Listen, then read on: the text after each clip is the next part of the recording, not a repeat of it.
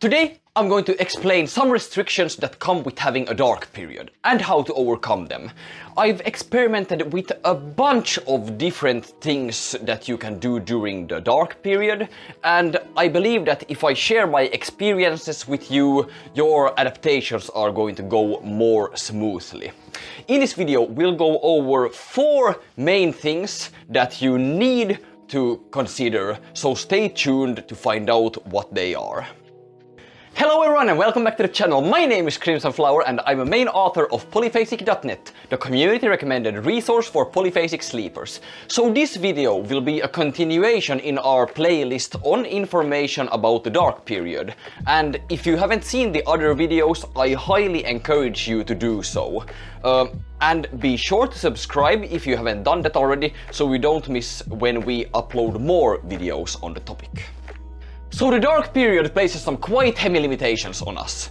During the dark period, you should wear red protective glasses to filter out green and blue light, which causes your melatonin levels to be disrupted. This might seem like an issue because suddenly the whole world is monochromatic. But as long as you aren't doing graphics design or similar tasks, that require you to see color, it should be fine. Even if you're doing graphics design, there are some computer softwares that allow you to distinguish between colors even when you are wearing the red protective glasses. But we'll get to that in another video. It's actually quite funny. When you wear the red protective glasses, all shows on the TV are going to be child-friendly because you don't see any blood. It's the same color as the skin when you're wearing the red glasses. Anyways, what I want you to do here is to prepare. If you have tasks that require you to see color, be sure to complete them outside the dark period. Try to make it work, because the gain that you get from polyphasic sleep is so massive. Speaking of red glasses, by the way, they might make your eyes feel weird when you start using them. But don't worry, that's just your eyes not being used to them. And after only a few days, you're going to feel so much better when you're wearing them. If you are interested in buying your own red glasses, I have linked a pair in the description that you can check out for yourself, that I also showed in the previous video. So after this video you can go check that out if this interests you. Another issue during the dark period that people practicing polyphasic sleep are going to figure out is that they are built to make you sleepy. So especially during the adaptation, you might have a pretty hard time to stay awake during the dark period. The issue with this is that you're going to need to juggle a bit and find a balance between staying awake and being energized. You don't want to become too sleepy and fall asleep from doing stationary tasks, but you also don't want to be too energized so you don't fall asleep for the next task by, moving around so that you're staying awake. Now, how should you go about fixing this? Basically, you should try to do activities that avoid you being still, sitting, standing, and do something that doesn't require you and your brain power to be that high. One great example of this that I have used myself is painting. During my Everyman 1 adaptation, I took on the task of painting a chair that we own, because it needed to be done. And when I did that, I felt really awake and great, and was still able to fall asleep when my time for the nap came. And I can highly encourage you to do some similar activities.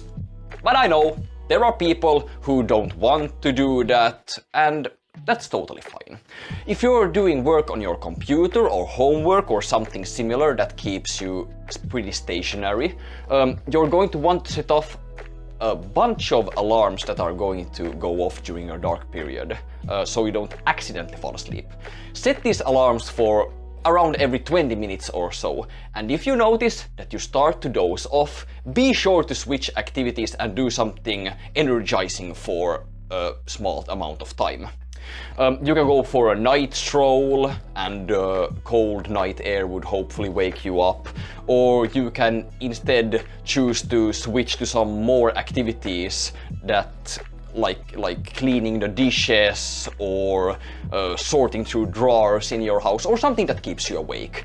And I want to point out that you shouldn't use the same alarm sound for these 20-minute alarms as you do for either waking up or for reminding yourself to go to sleep. When you have these alarms, they're sending different signals. The waking up in the morning alarm is sending you a signal to, hey, I'm going to be awake for a long time. Your night alarm is reminding you to become sleepy, and the 20-minute alarms want to make you somewhat alert, but not too alert. So we don't want to mix these. Have different sounds for each of these. One for the night, one for waking up after your core, and a couple for your dark period, all with different sounds. Anyways, let's get back to the dark period. So far we've established that during the polyphasic sleep adaptation, you should try to do mentally relaxing activities that keep you awake if possible. If you're doing this and still feel extremely unproductive during the dark period, you might want to reduce the intensity of filtering of your glasses. While we don't really recommend permanently switching over to milder glasses, temporarily doing so might be the best course of action from time to time. Because you want to avoid oversleeping if possible, since that's going to ruin your adaptation. Yellow glasses like Gunners or a pair of laser protective glasses might come in for these harshest times during your adaptation. So when you're making your nap kit, be sure to include a pair of them just in case they're needed. I'm going to link some of these in the description and you can check out for yourself which ones you'd like to buy. Another thing you want to avoid during the dark period is eating. Food is known to affect the circadian rhythm, which is what we're trying to keep intact. And if you go eat when you're in the dark period, you're sort of doing all that light optimizing work for nothing.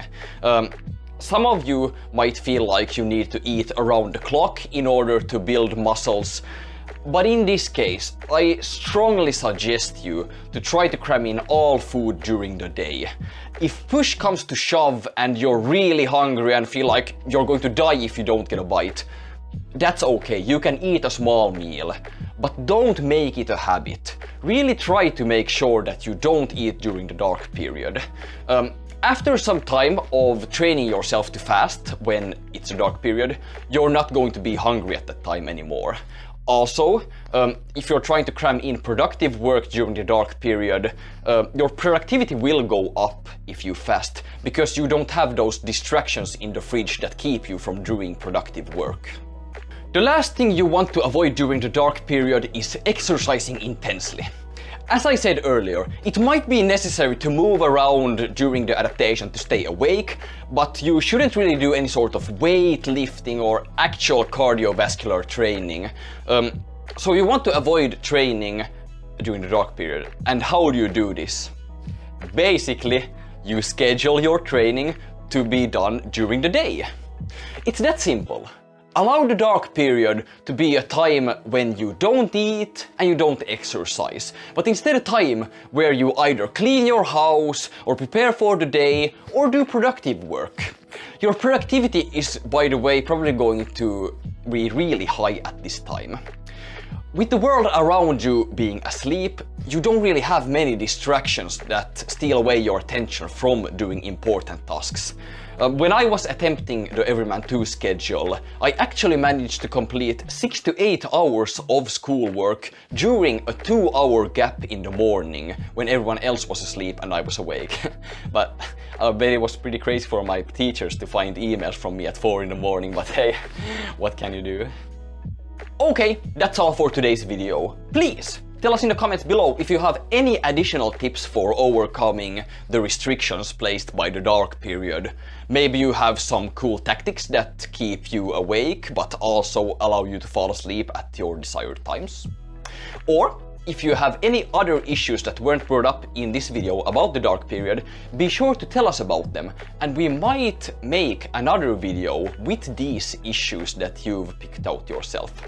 Okay, be sure to share these things below, and I'll see you in the next video. Nap well, people! Hey, I'm Akahana, an editor on this channel. If this video matters to you, click the subscribe button and the bell icon to get the latest info on mastering your sleep. We want to help you work towards the life you want on your terms and in your time. Please consider donating via our secure Ko-fi page, as this helps sustain website costs and data gathering efforts across our communities. If you have any questions, check the links below and contact us directly. Thank you.